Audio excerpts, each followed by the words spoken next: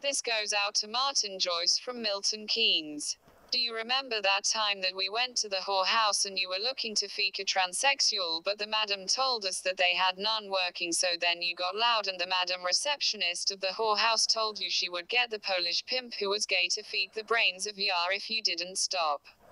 I went in and got my service off the Chinese hooker and you went missing with the Polish pimp, but I found you up at the chippers an hour later walkin' funny.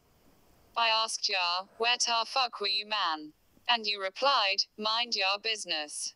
So I let that one go and gave you a chance because you were my old pal.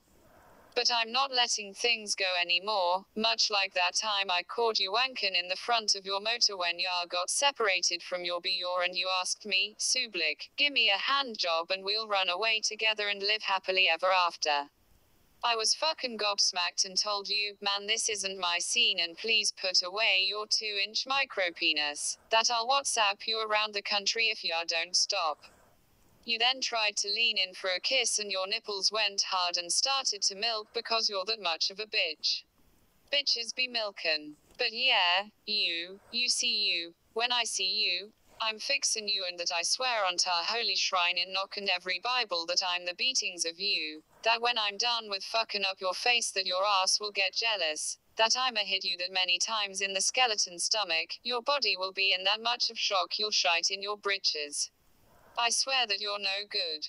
Get back to me. Get back to me. I need no training because I'm a computer, but get back to me. No kicking money. Sort out fair play nah.